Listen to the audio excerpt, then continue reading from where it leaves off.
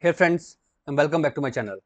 This video is all about fixing the issue while installing the Windows. You got an error. There is an error selecting this partition for install. So without wasting time, let's go ahead and directly proceed with the resolution. So in order to fix out this issue, first of all, you need to click on this X icon to cross it. Now at this point of time, you need to press Shift plus F10 key to open the CMD in your Windows PC. Now type a few commands one by one. First one is diskpart. Second is list disk.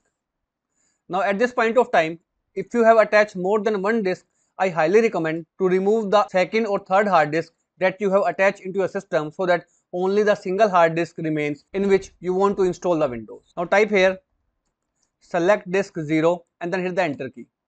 Where disk 0 is the disk in which you are going to install the Windows which is giving you the error. After selecting the disk, type here a command list partition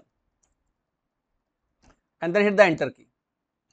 Now one more thing friends, before proceeding I highly recommend to do a backup of your data because these commands will format your hard disk and you may not able to recover the data. So make sure if your data is really important, you must do a backup of your hard disk and then proceed with the commands. Now you can see under the three partitions, you need to identify the partition which is giving you the error. And to identify the partition, you can check the size. Right now I have three partition 1, 2 and 3, and the partition 2 that has a 39 GB of size is the partition where I am going to install the Windows, or you can see partition 2 is my C drive where Windows is going to install. So you need to type here select partition 2 and then hit the enter key. Now after selecting the partition, type here clean and then hit the enter key. Once it is done, type in exit.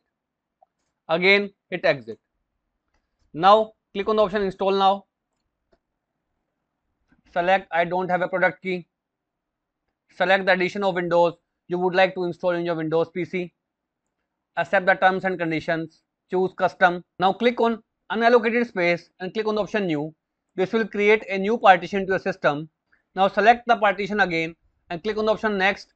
This will go ahead and install the Windows into a PC, and the issue of there is an error selecting this partition to install will be completely fixed out. So that's all about it friends. If this video works out for you, I request you to please click on subscribe button and turn on the bell notification icon to continue receiving updates from my channel. Thank you so much friends. Thank you for watching.